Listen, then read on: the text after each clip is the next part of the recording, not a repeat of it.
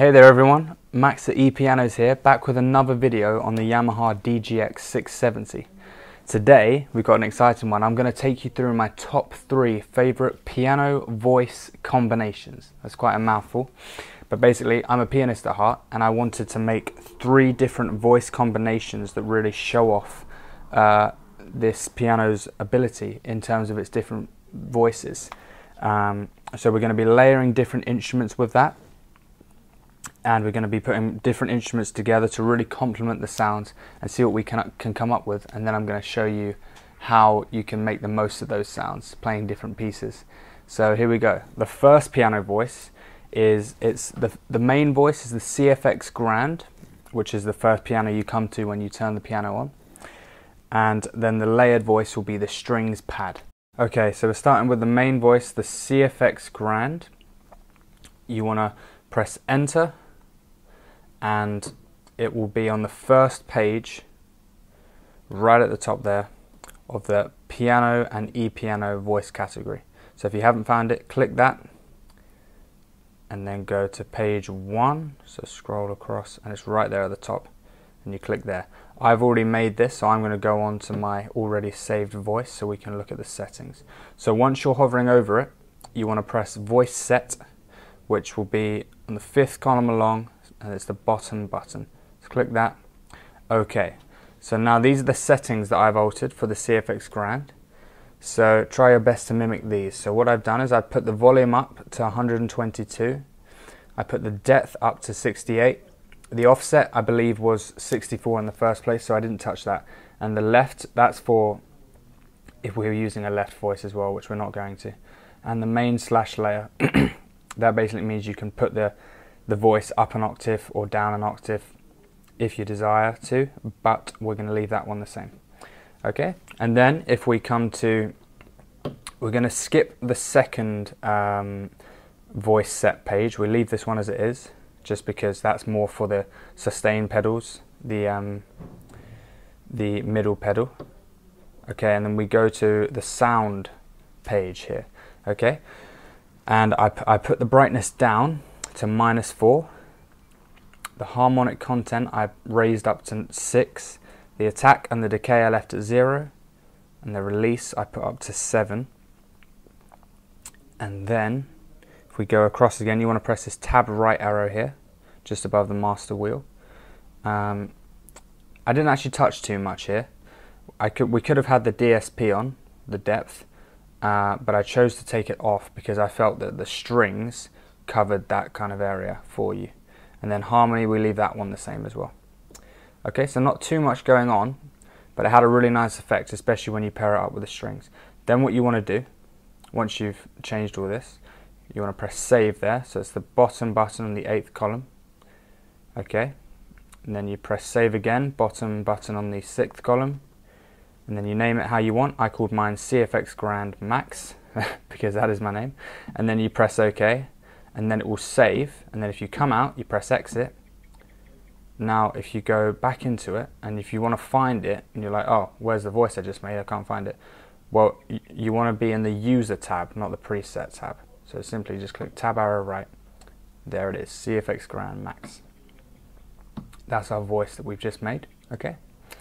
And then now what we do is we're going to make another voice. We're going to layer it on top, and I've chosen the strings pad voice. The way to get a layered voice, if you come over here and look here, you'll see there's a button here that says layer. So it will be off like that. You want to click it and it will light orange, and now you've got a second voice that will play at the same time as your first voice. So we come back over to the screen and scroll over here, same process, so click enter, and just so you know, you'll find strings pad. It will be, if you click strings and choir here, strings and choir, you click that, and then strings pad is on the first page, it's the 3rd one down, so you want to click that. But again, obviously I've already saved mine, so I'm going to go straight into my one that I've already saved, which is just here. Okay, now you want to go voice set, same process. We'll go back to the first page here. Okay, so here's what we did then. So the volume put to 87 because I wanted it to sit nicely underneath the piano, so I've allowed the piano to be quite a lot louder. The depth we put to 22. The offset we've raised up to 76. If you remember me saying I didn't touch the offset on the piano, the main voice, we left that at 64 because I wanted the strings to be more punchy and to kind of shine through when you really press hard on the keys. It had a really nice effect. And these two we left the same again. Okay, so 87 for the volume, 55 for the depth, 76 for the offset. Leave this one the same because it's all to do with the center pedal. And then we're on to the sound. What you'll find throughout this video is that the main pages that we use is common, sound, and effects / EQ. Okay, so the brightness of these strings we put up to number 8, harmonic content to 11, attack we left at 0, decay we raised up to 4, and release to number 8. So again, we haven't done a dramatic amount of difference here, but it's those small details that really count in the long run. When you're properly playing the piece, you can really hear these small details stand out. So then you press tab right, and it will take you to effects / EQ. We're going to turn the reverb depth up to 50, the chorus depth up to 12, and the DSP we turn on with the depth at 34. And that is it. And then you obviously want to save it again. Same process, save it what you like. I've called it strings pad max again. And then it will be saved in your user tab over here. So here's the normal voices, then you want to go tab right, and there it is on the user pad. Okay, so that is our first piano voice combination. We've gone for the CFX Grand, and we put the strings pad, and we've layered the strings pad voice, sorry, on top of the Grand. Okay, so you may be wondering, what can we use this voice combination for? Like, what makes it really sound good? What really brings out its potential? And I found the big dramatic pieces, the fearsome, dramatic, moving pieces, really played a good part for this voice combination. I mean, who doesn't want to sound like a whole entire orchestra when they're literally just sitting here like me with their headphones on? No one else can hear them. It's quite amazing what Yamaha have done. So we want to use that to its full potential. And a song I like that really, I feel, shows this off is a part that I've taken from Rachmaninov's number 2, movement 3. So have a listen and see what you think.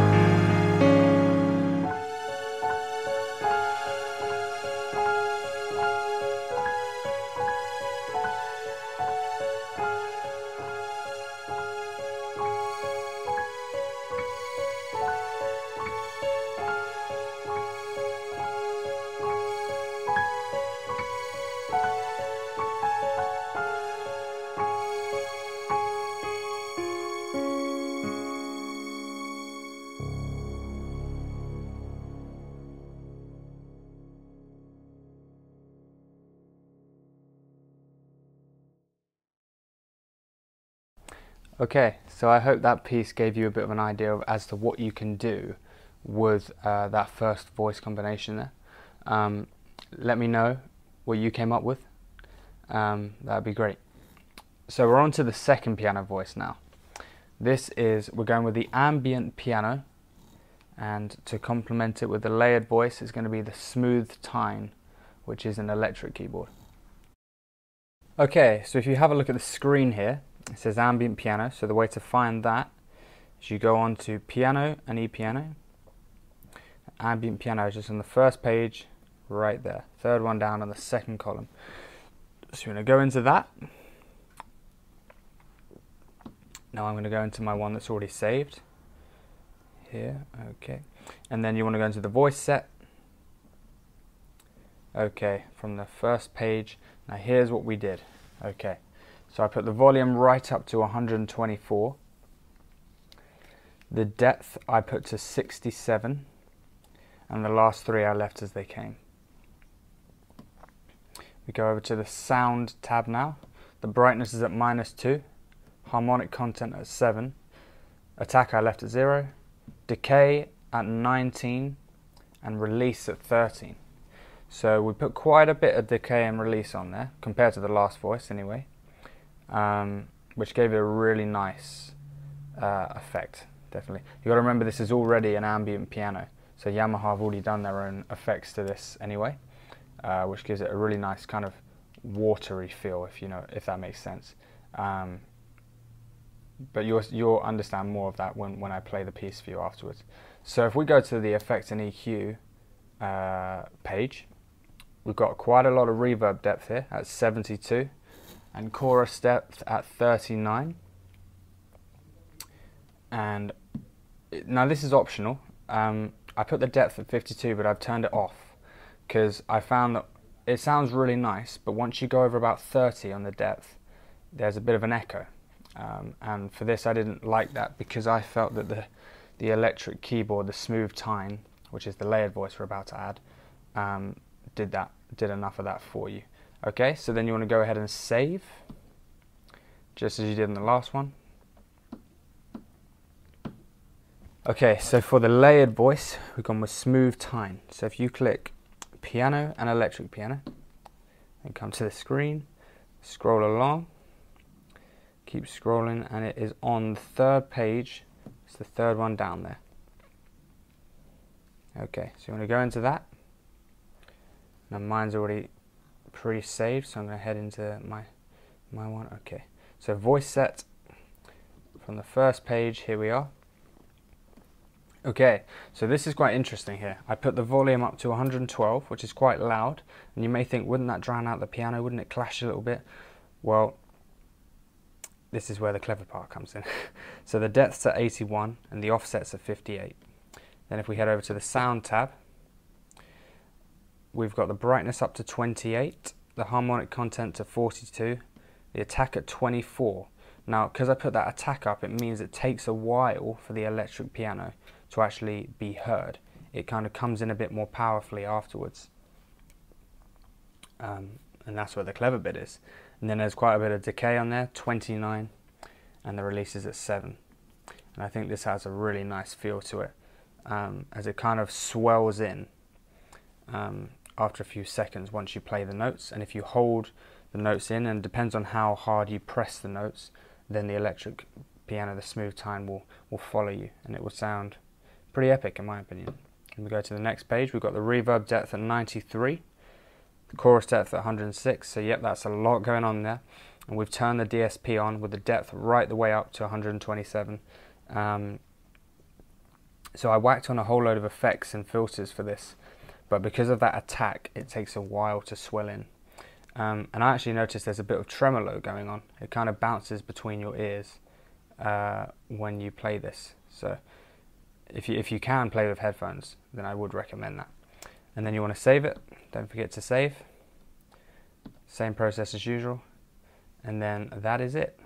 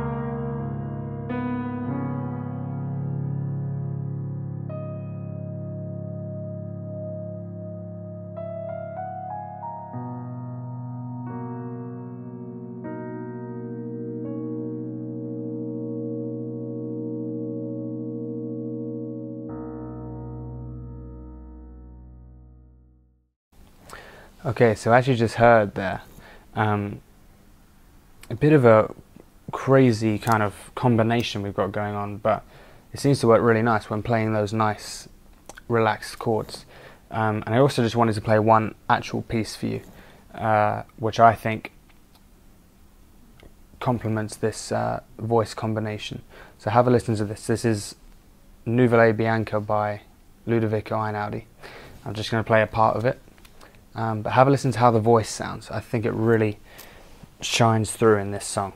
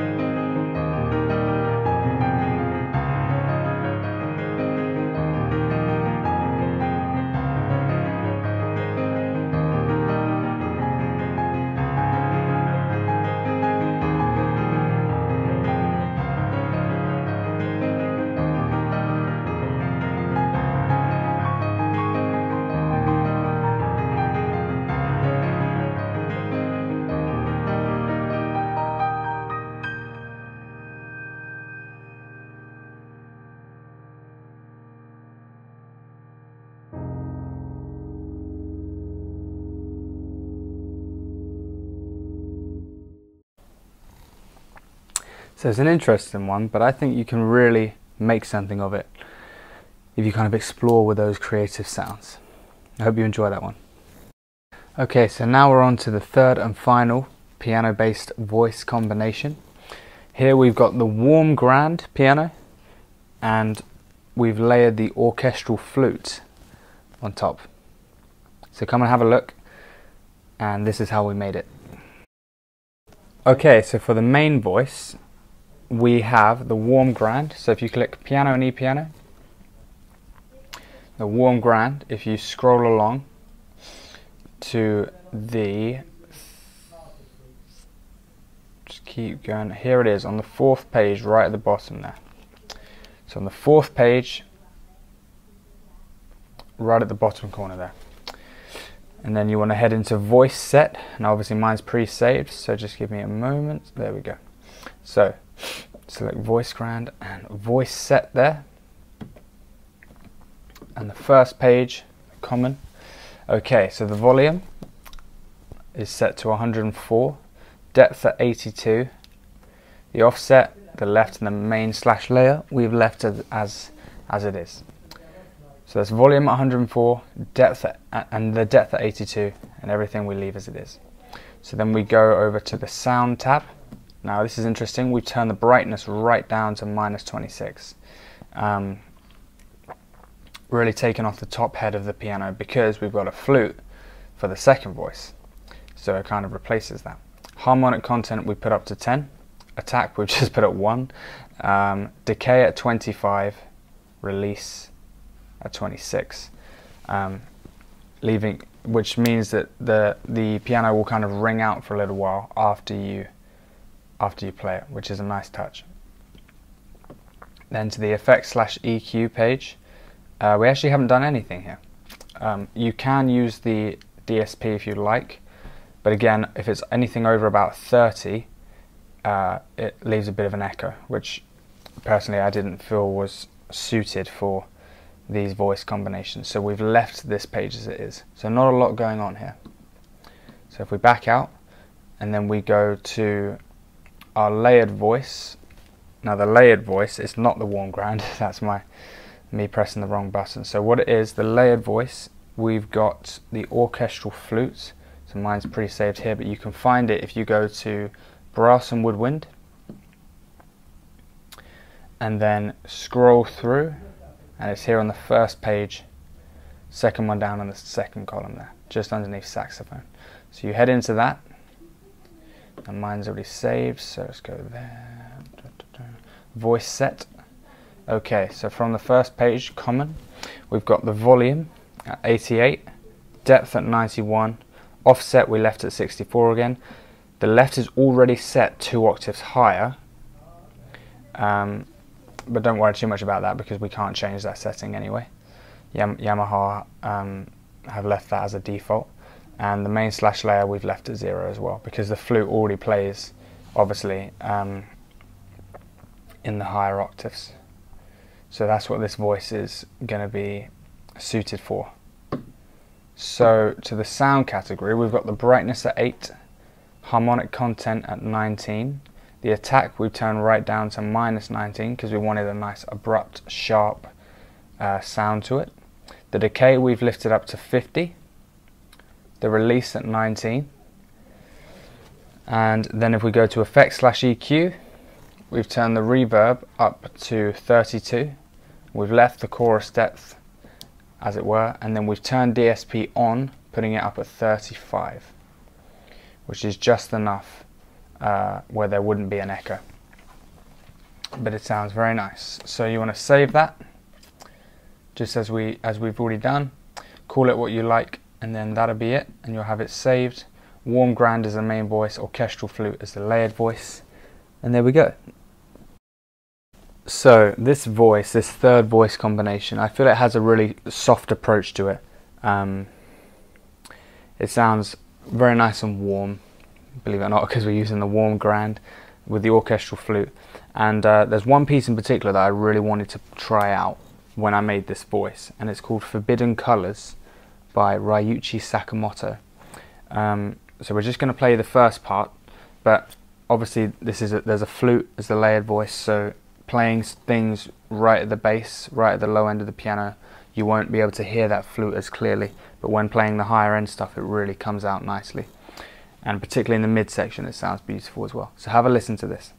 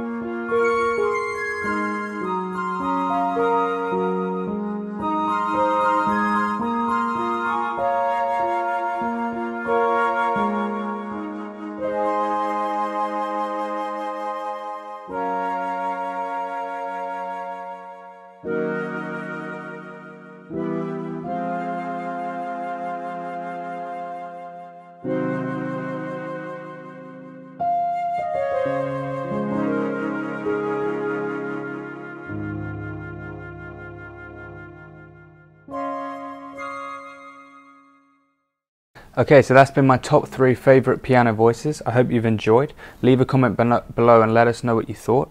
And I hope this inspires you to, with whatever keyboard you've got, to try and mess around with the settings, to see what you can do. Lots of Yamaha's keyboards give you the ability to play 2 voices at once, which is great. But yeah, have a try for yourself and let us know how you do. Thanks for watching. This has been Max at ePianos, and we'll see you next time. Bye for now.